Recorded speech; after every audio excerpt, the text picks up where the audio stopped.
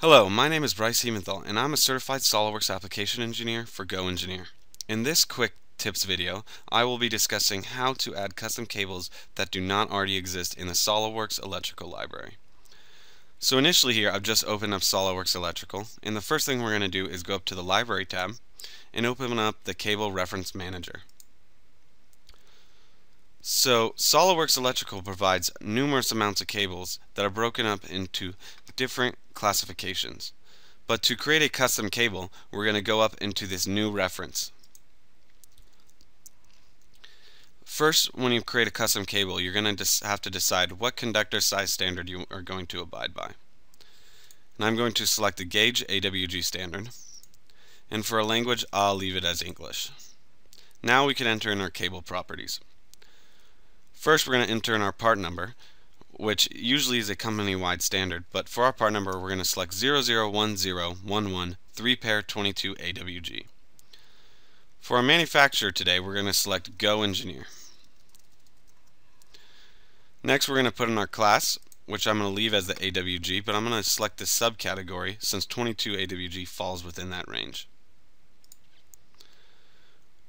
Next, we're going to put it into a certain library, which is going to be the AWG cable, cables with AWG gauge. And we're going to select our family, which is going to be 22 AWG. All of this is searchable criteria, and also you could filter it by this criteria, so that later when you go to find your exact cable, you can narrow down your search to find a few cables instead of looking at thousands of cables. Some of this criteria is auto-populated, such as the creator, the creation date, and the modification date. Now we can enter in our characteristics of our cable. So I'm going to select the miscellaneous cable. For our diameter, I'm going to input as 10 millimeters. You could input a color, but I'm going to leave this as blank for right now. And for our conductor's gauge, I'm going to select 22 AWG. You may also put in description and other user data, depending on what your company desires.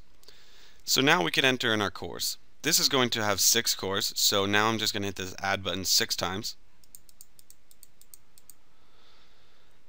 And you may reorder these as well as group these if you do wish. As I have all these selected, I'm going to input the gauge for these as 22, and it will auto-populate the rest of these cores. I'm also going to do the same thing for the color to change this to black.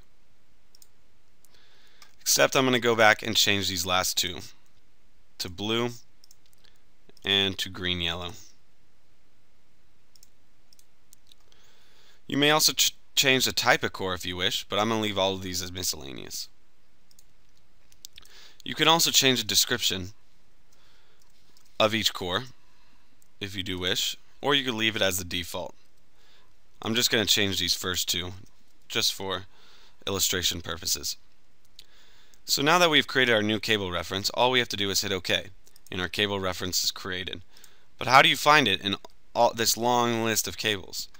Well, we go over to this filter tab, and I already have selected the AWG class. Now we could just search by the criteria I inputted, and it will slowly start to narrow down our selection.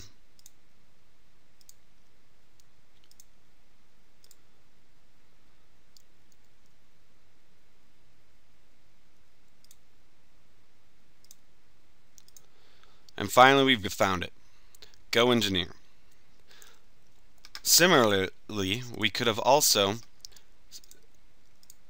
done what we could also done. Since we know the part number, we could just put the part number in this reference box, and it will automatically just go straight to the cable. This has been a Bryce Hementhal with GoEngineer. I hope you enjoyed this quick tips video and for SOLIDWORKS Electrical.